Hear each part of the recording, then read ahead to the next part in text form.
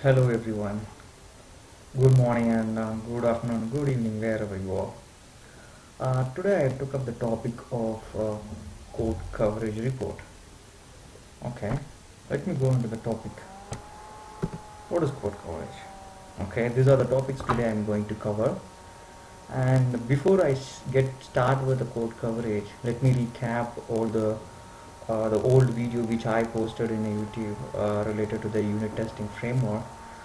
In this video, you can find details about how can we write the unit testing using the fake framework. Okay, so it is recommended that you should watch this video before you get into the code coverage. Okay, let me go to the second topic, where what is the code coverage.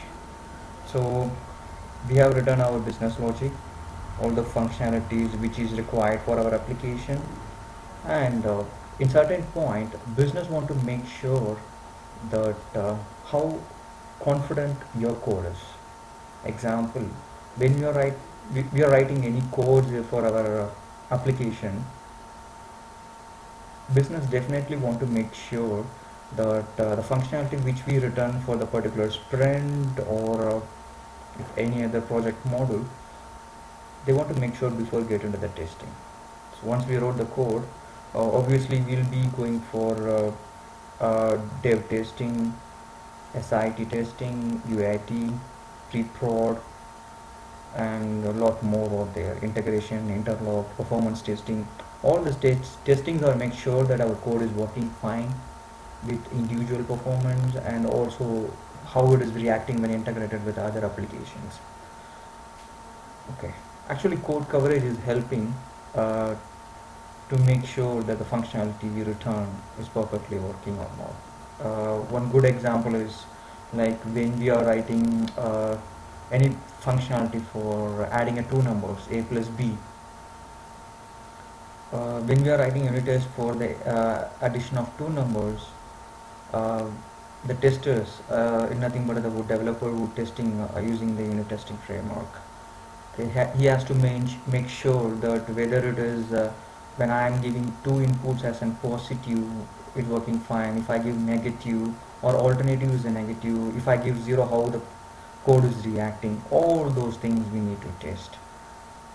So code coverage, it will shows that how much you tested on a particular line of functionalities.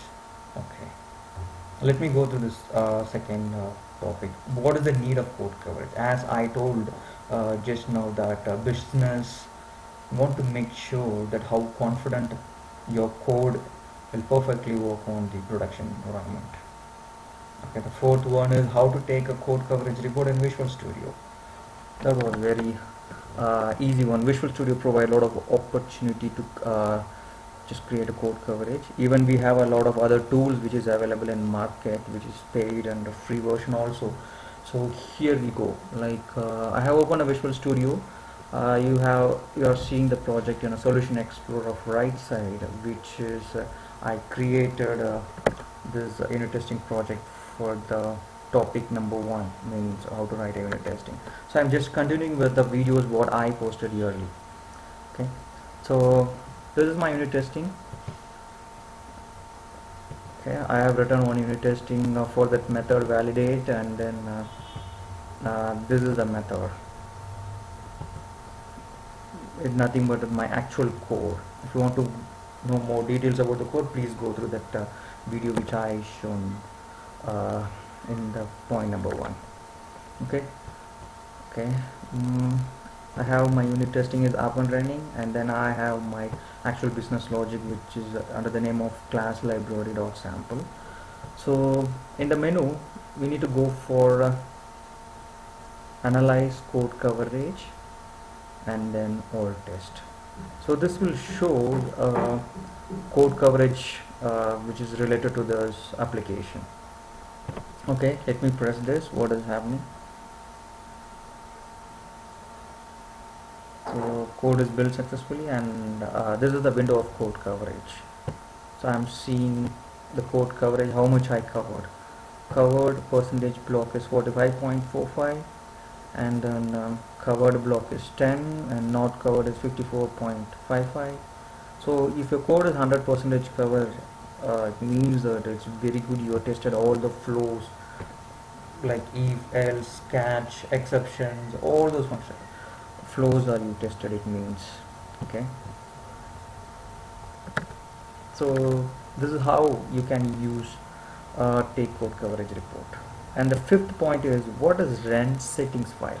Usually even in my organization which I am working, when people ask or a business asks to take a code coverage for a particular solution, they just go whatever I told, like test, run all code coverage, just all test. But this is not an actual approach we should do. What we should do that, we should have a run setting files where we can control the unit testing. Okay, why I need to use this run setting files? Example, in this solution you are seeing the two projects, and if you go to the real time, you probably see the 10, 20, hundreds of libraries are included in a particular solutions. Out of 100, certain libraries I definitely not required. Example, unit testing, which you use to get the coverage of code. Why I should use this as a code coverage report. And contracts like the DTOs and the variables supporting class which you are returning for supporting your applications, definitely we should not need code coverage for that. Okay, in other way, for what are the functionalities we need a code coverage? We need code coverage only for the business logic, not for the data access layer, not for the presentation layer. We need only the business layer. Okay, so this is my actual business layer, where here I didn't included the data access layer and presentation layer here. So in real time application, probably you have a web application before, or any other maybe WCF service consuming this functionality. At the end of your application, probably you get in touch with some database to get those details and do some business operations in the business library, and finally you return that output to the presentation layer. Here we no need that data access layer and presentation layer. Okay, so how can we avoid? So this is the run setting file. Once you created added the Visual Studio unit testing project, this will automatically create. Okay, so these are the basic settings which Visual Studio will automatically put, like the name and where it is referring, what are the DLLs it is required to run the unit testing, all those. In this, important one is we need to check module paths. Okay, what is this? Module path is nothing but the DLL or a functionality which we want to include in the unit testing. This is under the include elements, and you can see the exclude element also. Here you just need to exclude it, the libraries which you are not required. As of now in my project, I should not take the unit testing coverage for the unit testing library itself. I should take only for the business logic. So what I given this DLL using the regular expression model. I just given that unit testing project of sample, in the DLL which is having this combination. I should not take code coverage for that. Okay, so let me go and take the code coverage report.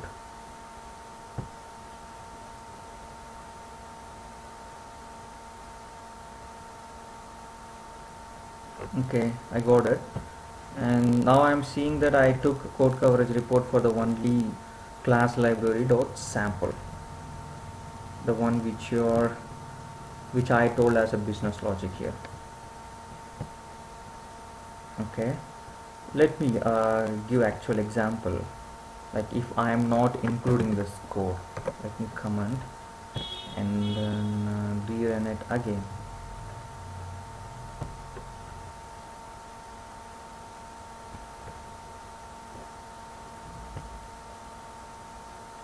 It's ready. See, it is showing two different DLLs. In other words, it will show all the DLLs inside the solutions. So unit test project dot sample it is showing, which is not required because this is the unit test project, and another one is actual business logic. Okay, so now you understood that what are the DLLs I should use when I am taking the unit testing. Okay, how to include the run setting files. Usually when you go to analyze code coverage and then take a all test, it won't include the run setting files. For that, you need to go to the test settings, in that select test setting file.